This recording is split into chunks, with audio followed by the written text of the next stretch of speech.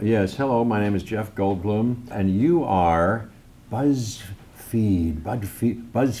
Do you call yourselves BuzzFeedians, or you've never seen me cross-legged on the floor before, except when I auditioned for Waiting for Guffman, and I was the storyteller. Yeah, beans, don't get me started about beans, yeah. No, I'm only kidding. No position I'd rather be in like this. I wish I had my guitar and could be singing some nice campfire songs. I'm gonna get some puppies in here. I love puppies. I did that movie, I Love Dogs. So I do love dogs, and Wes Anderson is a genius. And I have a dog myself, and we got him when he was a puppy. Woody, his name is. He's a red-haired standard poodle. Anyway, puppies. So wait, watch these puppies.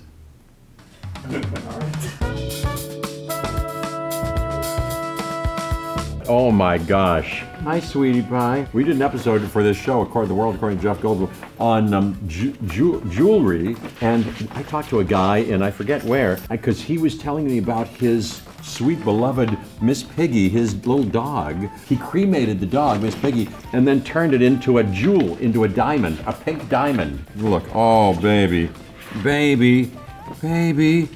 I'm deeply in love. I'm deeply in love. My fashion icons and inspiration currently are my two sons. I've got a 4-year-old boy named Charlie Ocean and a 2-year-old named River Joe. Listen to this, for Halloween, River Joe. I've been showing them, there's no screen time for either of the kids, but we've been showing them little Chaplin shorts, Charlie Chaplin short subjects. They love it. And the 2-year-old is obsessed, is gonna go for this Halloween as Charlie Chaplin. He got his outfit yesterday for like a half an hour, couldn't stop being Charlie Chaplin. I took pictures, I've got pictures right now on my phone. You cannot believe if I could look like that. And he just kept exploring and falling down, and he had this cane. Anyway, I'd like to look like that. He's my fashion icon.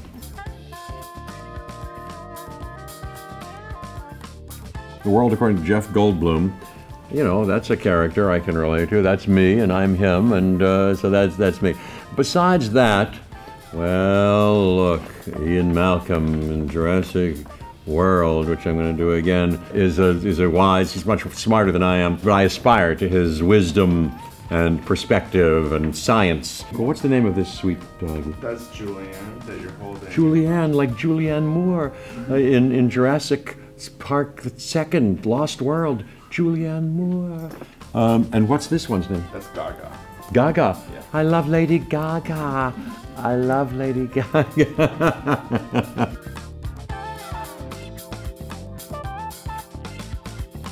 Oh, Jeff. They say, you know, I'll bet nobody tells you this. I really liked you in da-da-da-da-da, or something unexpected. You know what they used to do? I used to go to parties, this is a while ago, and they would just come up behind me and go bzzz. I guess that was the fly, you know, the fly joke, you know. Mostly, you know what they do? They say, hey, can we take a picture? Sorry to bother you. Do you mind if I take a quick selfie? So that's what we do. That's mostly what they say. Yeah, I said, sorry, can I get a selfie? Can I get a selfie too? That's what they say. Or I meet a lot of them at these jazz gigs. I've got this jazz group, and I meet a lot of them at these gigs because I make myself available, which I like to do. I'm very interested in them, and and I talk to them, and we take pictures, and so you know, this and that. That's so interesting that you should say that. We did an episode on makeup, and it took me to, I went to this drag show, Hamburger Mary's, and met them, and it was very interesting. In 4th grade, my mom, Shirley, in Pittsburgh, for Halloween, which is now a seasonal, ripped from the seasonal headlines, she wanted me to be a witch. And she dressed me up, I'm telling you, as a really elaborate, she loved costume, and she was a craft abuser herself. She made muumuus for us and cut my hair and did all sorts of things. But on this occasion, we got a kind of a ghoul mask, but a wig, and she put her brassiere on me and stuffed it up, so I had a bosom, and then I had a little crinoline thing and skirts, and I had some ballet slippers, and I had some gloves, the fingertips of which were missing, and then she put long plastic fingernails, fake fingernails on me. So I was a lady, big lady in 4th grade, but I enjoyed being masked. Because I'm a good boy, I was a very good boy in school, in that school. What I liked best was that I was malevolent in some way, and I kind of started to menace and push the other children around a little bit, you know, and I like that for a time, you know. I never misbehaved, and it sort of accessed another part of me. My drag name in that instance was Wanda, the Wicked Witch of the, you know, of Pittsburgh, you know. What would my drag name now be if I dressed up as a lady now? I don't know that I'd be an attractive lady, I have to say, but right now I'd be, you know, Jeff Inda, or Michelle, or, you know, Lucy. I'm a minimalist. I try to. I aspire to wandering the earth in a diaper and with a bowl and a spoon. That's all I want to own, really. And I don't know about the diaper part. Why can't I? In this scenario, how come I can't find a bathroom? I don't want to poop my pants. Forget it. I think that's an obsolete fantasy at this point. I do like to keep it pruned down.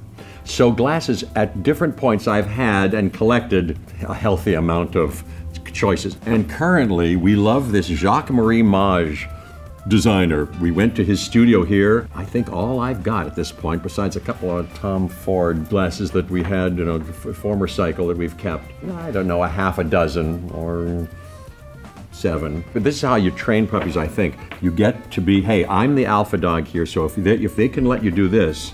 I met that dog whisperer, Cesar Millan.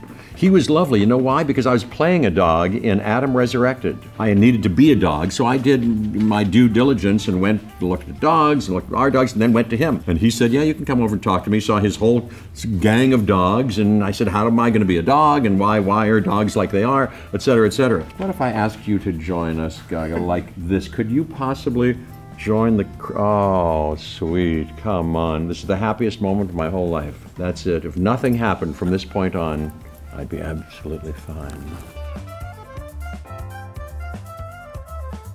I think I was the piano, and I sang with Brian Stokes Mitchell, who played my husband in that, and Leah Michelle was our daughter.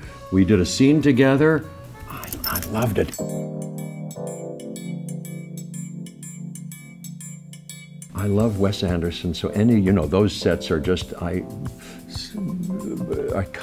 just fantastic fantasias, you know, of the group, of the cast, and we went to Rome, to Cinecittà, and filmed a little of Life Aquatic with Steve Zissou, and then went to Gore Vidal's villa in the south of Italy.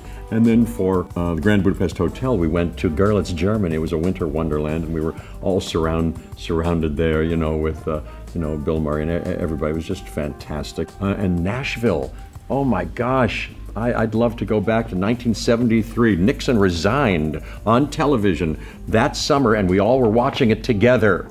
It was a moment of jubilation and sadness, bittersweet, of course, for the country, but a moment of celebration, and we were all there, Lily Tomlin and Keith Carradine and Shelley Duvall, and Shelley Duvall and I went to, she said, there's this guy, David Bowie, who's doing this Diamond Dogs tour, you know, Ziggy Stardust. He's going to play live here in Nashville. Let's you and I go together. We did. We saw that. Little did I know would I later go and work with him, so I'd revisit that set into the night and once again be able to be with David Bowie. We had a couple of scenes together. I could do the whole thing again, you know. I wouldn't mind if at the end of it you just went back and did the whole thing over again. I wouldn't mind that for a moment.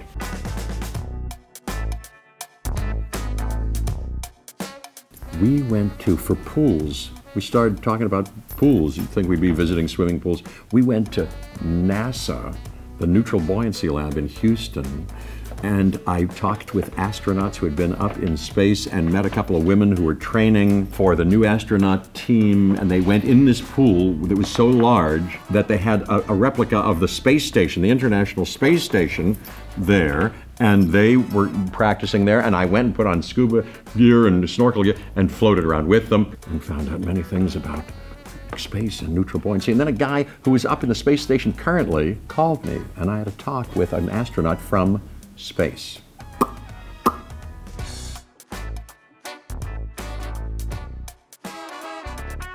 Ooh, my dream life. Ooh.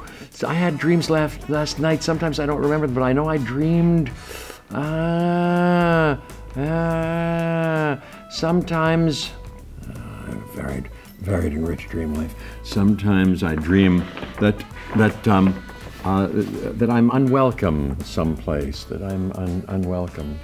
Or that I'm being chased, around, or there's some crisis. And by the way, I had a dream. The first dream that I can remember was about a witch, speaking of a witch, and she got me on a stump, and she tied me up. And I thought she was going to cut my head off. But all she did was she went, "Peaches, peaches." And then my two older brothers found out about it, and we shared a room. And at night, when we all went to bed together, at the same time in 3 different beds, they would go, "Peaches, peaches." Yeah, how about that?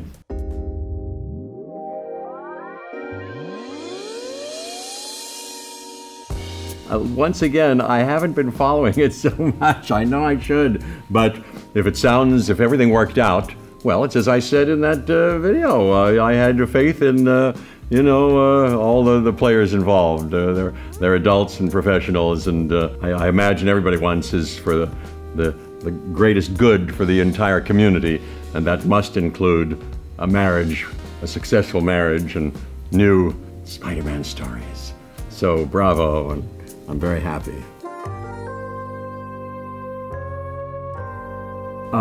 Hey, we're talking about it, in fact, I hope so. I love Taika Waititi. He's a great director and a friend of mine. So I hope so, but I played the part again a couple of days ago. I went to the Disney Studios and I recorded the Grandmaster's voice for an episode of a show that's going to be on Disney Plus called What If, where it's an animated version of all the characters we know and love from Marvel. And this episode included the Grandmaster and Iron Man, so Robert Downey will do a voice in that, and Korg, Taika Waititi had already recorded his voice for that.